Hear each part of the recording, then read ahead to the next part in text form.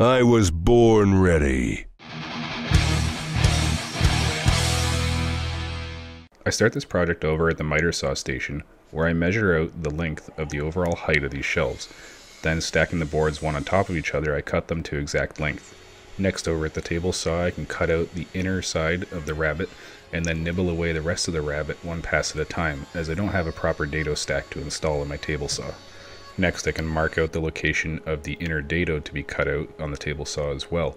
I'm cutting out both boards at the same time, 4 pieces in total, as this will be a modular kind of unit, which you can make as wide or as tall as you want, just changing a little bit of dimensions here and there. In an effort to reduce the chance of binding on the blade, I use a scrap piece of plywood between the fence, as I'm using the fence as an offset for both pieces of wood to be cut at the same time. Now that the 2 rabbets and the dado is complete, I can begin marking out my every 1.5 inch spacing for the floating shelves. I also mark with an X the side that is to be cut off. So the shelf I'm using is 1/4 inch MDF, and that's what I'm going to use as the spacer offset to cut both sides of this groove. Now, this turns out to be a mistake, as what I didn't account for was the thickness of the blade. So you'll see here I made a great mistake with the very first pass, and we'll just ignore that for the rest of this project. But you'll see from here on, I'm using a little scrap of, it's actually the belt from my CNC machine, as a thickness offset between the blade and the thickness of that shelf. This gave me the appropriate spacing to make these slide in and out freely. From here, it's just simply cutting out dado after dado, about 1/4 inch wide, to allow for movement of the 1/4 inch MDF, which isn't actually a 1/4 inch, it's more like 0.2 of an inch, so there's a little bit of wiggle room in there, which I actually wanted, as I didn't want the shelves to be really hard to pull in and out. Next, after all the dados are cut, I can cut all the 4 pieces to the same width, making sure that my table saw fence doesn't move. This will ensure uniformity between them and making this very modular. After they're cut, I line them all up to make sure that everything lines up correctly, and I mark 1 pair with a pencil to make sure they stay together. I can leave my fence set to the same width and rip up some other pieces of 3/4 inch plywood. These are going to be the top, bottom, and middle shelf for the unit. Then over at the chop saw, I can cut them to the exact width they need to be. Back at the table saw, with the fence still set at the same position for the 3/4 inch plywood, I cut up strips of 1/4 inch MDF for the shelves. Then at the chop saw with a stop block, I can cut up all the individual shelves.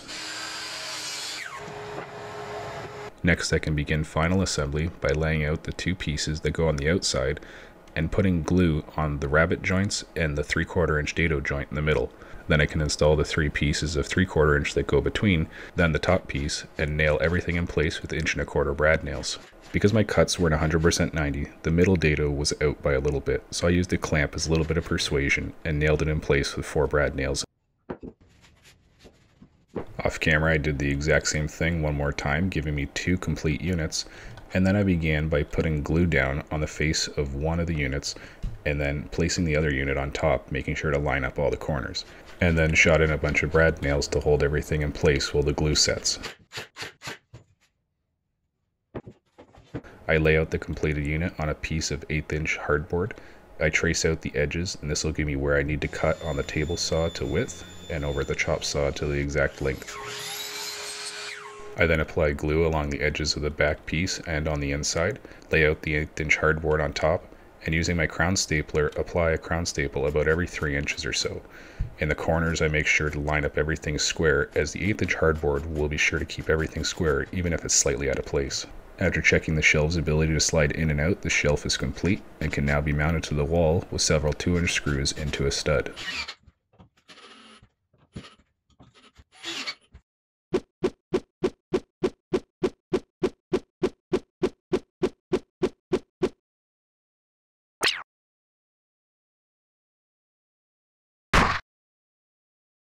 Yeah, I'm looking good.